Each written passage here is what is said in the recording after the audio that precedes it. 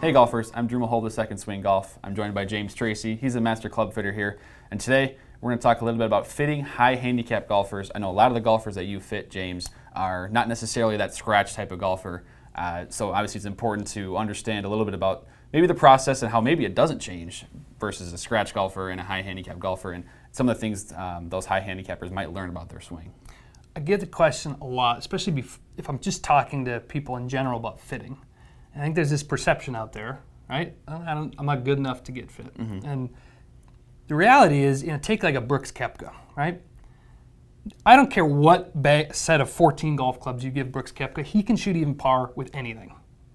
Now, the reason he gets fit is because the demand he has on his equipment is crazy specific. He wants every club to go with this exact ball flight and go this distance and to be able to manipulate the clubs a certain way. Super preference, big preference on feel and look and all those things. That's why a tour player gets fit. Mm-hmm.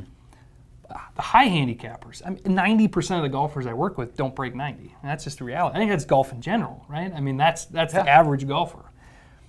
We need our clubs to help us so much more than a gifted tour player that getting fit is way, in my opinion, way more important for the high handicapper. Now, the process, like you mentioned, Drew, is exactly the same. And that's why we call our fitting facilities tour vans, right? Just like a tour player, the process they go through to get their clubs, we want someone who shoots 95 to feel like they're getting the same attention to detail. So going through different head models, pairing the best head model with the right shaft, the right length, the right lie angle, the right grip, the right feel. The same way you would get fit as a tour player, you want to be treated the same way as a high handicapper. I think where it's different is the product that you're testing. You should not be playing Brooks Koepka's set if you can't break 90, obviously. Right. If you don't swing 120 miles per hour like Brooks Koepka, the shafts in your equipment don't need to be as heavy and as stiff. That's obvious. But the way in which you determine what suits your game the best should be exactly the same. And I think part of that's why we try to create that same experience, because it's fun. It's fun to understand how your clubs complement your swing. I think the reason that a lot of golfers shoot high scores is because they're not confident. So if you never go through a fitting and you don't understand why I need a stiff flex or why my irons are oversized or why I have 2 hybrids as opposed to 3 hybrids, if you don't have that understanding, you're going to lose confidence in your equipment pretty quickly. So I think that a fitting for a high handicap player, if it does nothing else, it at least inspires you to play better golf because you understand, why this tool is designed the way it is. And if I swing it well and I hit a good shot, this club's going to reward me with a good result. Yeah, and I know you've talked before about how, like you mentioned, the clubs that Brooks Koepka plays are not going to be the same clubs that a 20-25 handicapper plays. Hopefully not. Right. But I think the reason for that is that those game improvement clubs, super game improvement clubs, are packed with performance to help those golfers lower their scores versus the best players in the world that don't really need the performance in their clubs because they can supply it themselves. I think that's a really nice way of saying it. Ultimately in a fitting with a high handicapper, we're really trying to make their worst strikes, their mishits, better. When you have a perfect hit in the middle of the face, you make your best swing, you're probably going to get a good result, even if you're using a 20-year-old golf club. Some guys do that. Gals who have older clubs as well. You hit a good shot, you get a good result. But the majority, if you're shooting in the 90s or above, those really good strikes come not so often. Yeah. So in a fitting, and by pairing that player with the right technology, game improvement technology, your mishits are a little bit closer to great. Instead of being 30 yards short of the green, maybe it's on the fringe. Instead of being in the trees, it's just in the rough. And that's going to start to make your scores improve because your worst results are not as bad. Now, a tour player, it's different. They aren't expecting to miss. Yeah. They want their equipment on a great strike to do exactly what they want. For a high handicapper, they still need to get fit, but the product and the technology that they're using in their bag is serving a slightly different purpose. And for me, it's just making all of their shots more predictable, more consistent.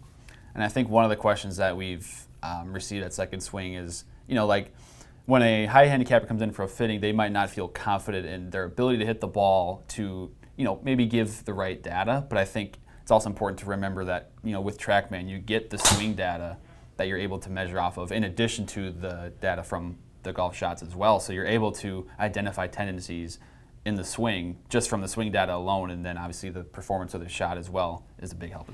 Well, I think it goes back to what we're fitting for. I think as a fitter, yeah, the data is nice to be able to show someone, hey, club A versus club B, this one's better because of X, Y, and Z, right?